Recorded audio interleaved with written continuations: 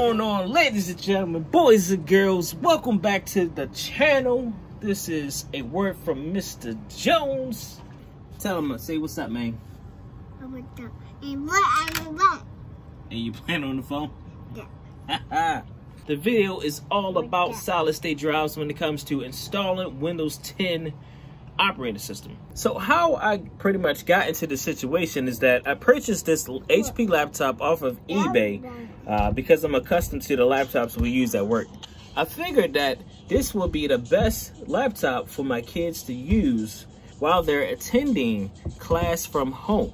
I went out and bought some solid state drives off of Amazon, which had such of a good deal that I just had to buy them. And what I discovered is that these drives, they require an additional programming in order for you to install Windows 10 operating system.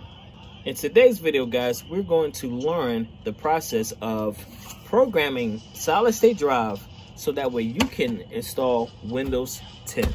Our drive is now installed. I don't have the screws tightened down yet, but I'll get to it once we are able to install the operating system. So now we're just gonna install our cover and we're gonna see if we can get the Windows 10 operating system to work.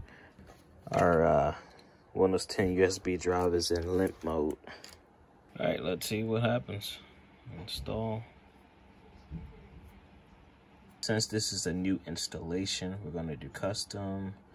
Now, I've been having issues at this screen, so typically when you hit next, it's supposed to do the format itself and install the operating system partition on it. So let's see what happens. Let's see if it, yep, see it does that again. We could not create a new partition located on the existing one. For more information, see the setup log files. So the reason why we're not able to just select next and install Windows 10 on this partition, this hard drive, is because it's a solid state drive and we need to do some additional formatting within Windows setup.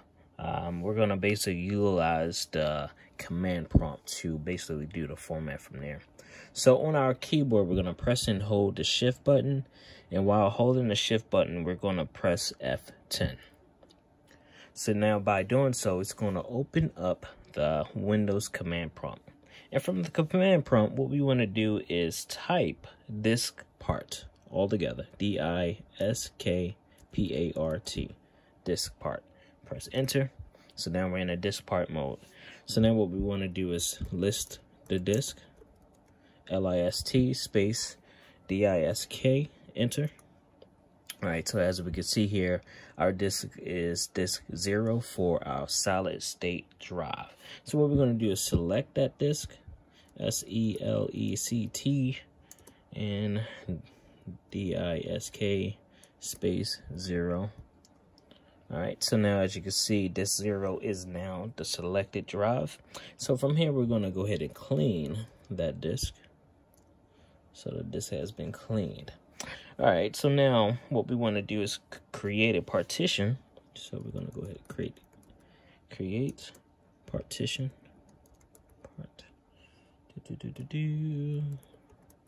Partition primary. And we're going to do size equals 5,000. Oops, sorry about that. All right, and we're going to press enter. All right, so we have successfully created the partition. So now what we want to do is do a format. So we're going to go ahead and format this bad boy. Format.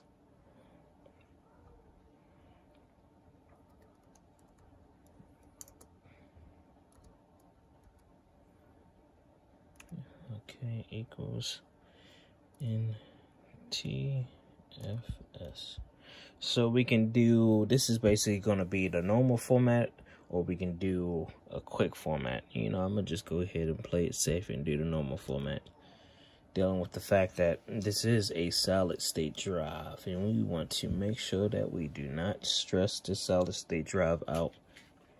So we're going to let it go through its process. All right, so that format has been successfully completed. All right, guys, so from here, now we're going to go ahead and type assign. Okay.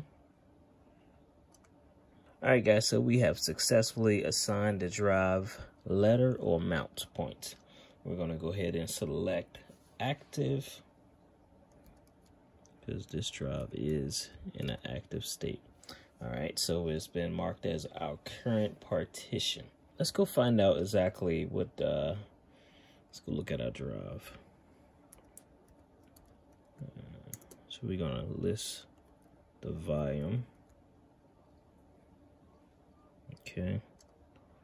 All right, so looking at our volumes, our partition, it looks like C, okay. And letter E is our DVD-ROM. And then letter D would be our actual USB drive that has the Windows 10 ISO on there. So what we're gonna do now, since we know that D is our actual USB drive with Windows 10, we're gonna basically utilize that next. So we're gonna go ahead and exit. Okay, well, now we're leaving this part. Now we're gonna change the disk or change the drive path, in other words. Okay. Now we can pretty much do the X copy. Okay.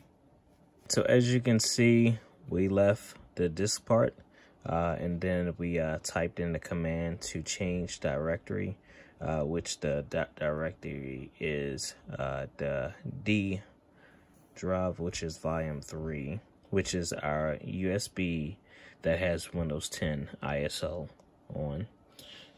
So what we're gonna do is type X copy D. Okay. Now we're gonna do a space. All right. So now we're gonna do C. There's a /E/H/K. Okay. And from here, we're gonna type enter. So now what this is doing is that it's copying all of the files to the oops, give me 1 minute, let's try that again. I can see. All right, so my issue in this case is my USB drive stopped reading, and that's why it's failing to copy. All right, type the same again, X copy, and then from there you want to press press enter. It's going to attempt to copy it. The last time it was acting up and it failed, again because my USB drive, it's got some physical things going on. Let's just say my USB drive for Windows 10 mistakenly left in my clothes pocket, which that was placed in wash machine, got bumped all around. Then I threw it in the dryer, got bumped all around, and then that's when I recovered it out of the dryer, just to discover, oh crap. But it's still running. This process kind of takes a couple of minutes, so we'll come back. It's done copying. We're gonna go ahead and exit out. Okay, so now as you can see, we don't have anything listed when it comes to our new partition that we created. So before you do anything, exit out.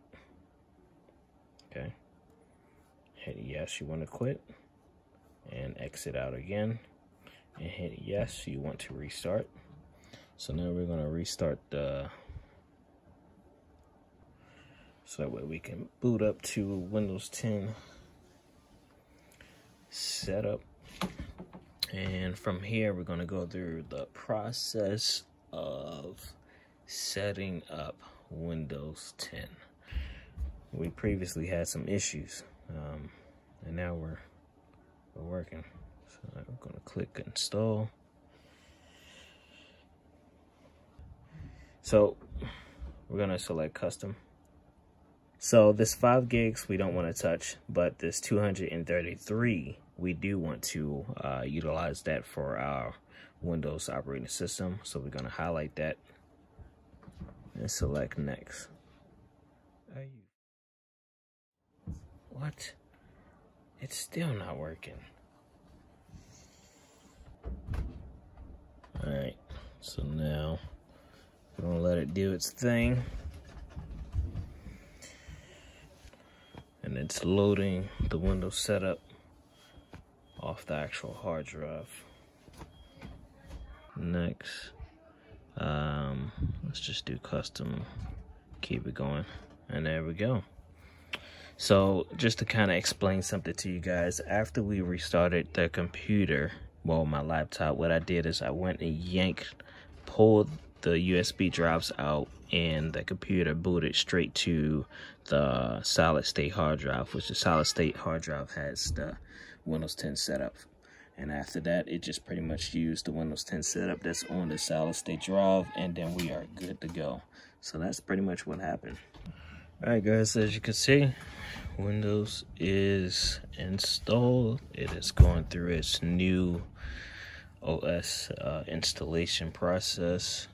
You know, after you install the actual operating system, it's got it through the setting up the new user profile, and then we'll be at the desktop. So yeah, if you guys follow the steps that I stated before, you basically are going to be copying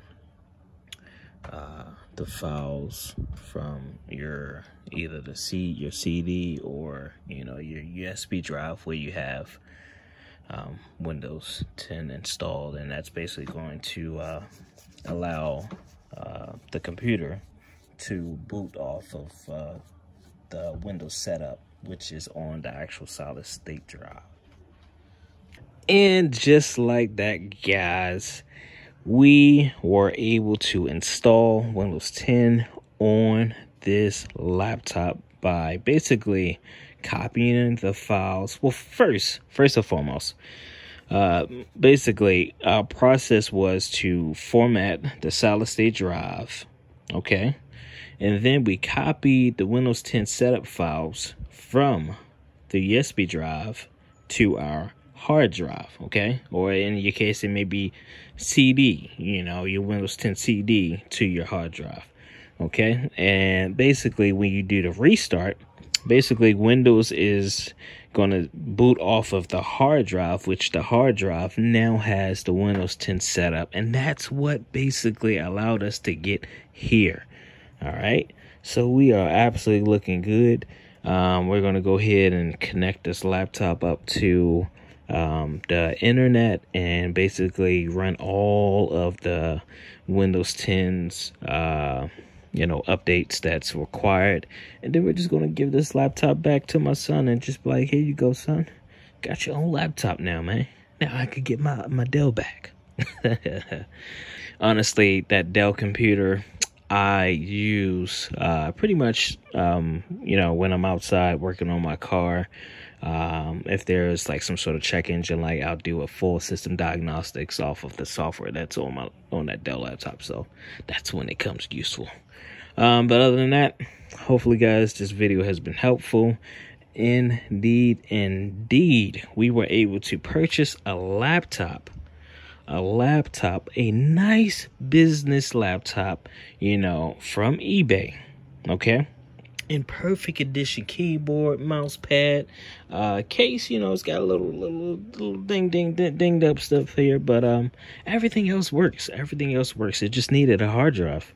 Oh yes, it needs a battery, which that's coming, and it needed a power cable, which I already had a spare power cable. But other than that, man, we only spent around, I want to say probably, what was it, $150 or $160 just for a perfect computer. Like, this is perfect, man. My son, he can use this for school and just not have to worry about a thing. And just like that, guys, we were able to address our issue with Windows 10 not installing on the hard drive. Now, guys, now that we have the operating system installed, man, we can just kick back, relax, and, you know, enjoy, you know, the installation of Windows 10. I would say definitely when you install Windows 10 on the solid state hard drive, it's much quicker than waiting for paint to dry off the wall. Trust and believe me. You guys can put your stopwatch on and you can time it, but trust me, believe me, you're gonna find out that installing Windows 10 on a solid state hard drive is far quicker than trying to watch paint dry. So guys, if you found this video to be helpful to address your issue with installing Windows 10 on your solid state hard drive, please don't forget to hit that like and subscribe button right there. Again, please hit the like and subscribe button right there. And also guys, if you happen to have any questions or you know, you're trying to go through the steps and you might be a little bit confused of which commands to enter or when to enter the commands, in situations such as that, please do me a favor, drop a comment of the issue that you're experiencing and I'll help you out. Talk to you later guys. Peace.